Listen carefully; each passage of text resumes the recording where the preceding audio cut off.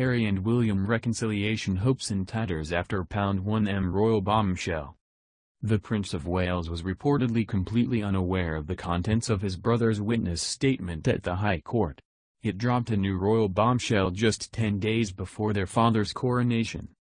Any hopes of reconciliation between the Prince of Wales and the Duke of Sussex at the coronation of King Charles now lie in tatters after a bombshell allegation about a secret £1 million payment, it is being claimed.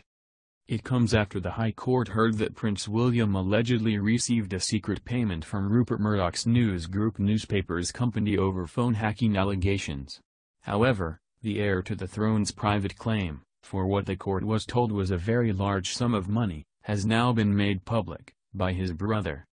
News of alleged the settlement was revealed in court documents on Tuesday as a 3-day hearing in London involving the Duke of Sussex and actor Hugh Grant got underway.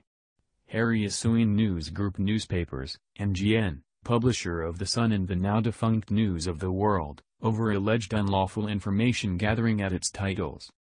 The Duke claimed the alleged payment, reported to have been of around £1 million by The Telegraph, proves there was a secret agreement made between the royal household and News Group newspapers, NGN, made in part to help rehabilitate the Queen.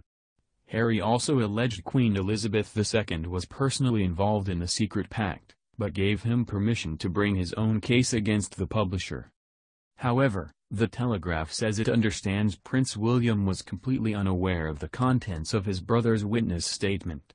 The bombshell was dropped just 10 days before their father's coronation. The Telegraph claims that this has left coronation peace hopes in tatters.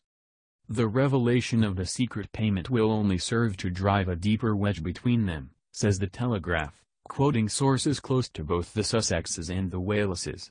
Did not expect any rapprochement between the brothers for the coronation. Meanwhile, the BBC reports from its sources that any suggestion of a cozy deal between Prince William and newspapers over hacking would be wide of the mark and that he had been vigilant about wanting to tackle it. The BBC says it was Prince William who first raised the issue of voicemail hacking back in 2005 and points out that he too has had his own battles with the press. The BBC sources pointed out that settlements can often be something pushed by the courts, rather than something pursued by a claimant. However, Sky's royal correspondent Laura Bundock claims the Prince of Wales chose to settle out of court, rather than potentially give evidence. Her report said this meant private and potentially sensitive details about William would not be revealed.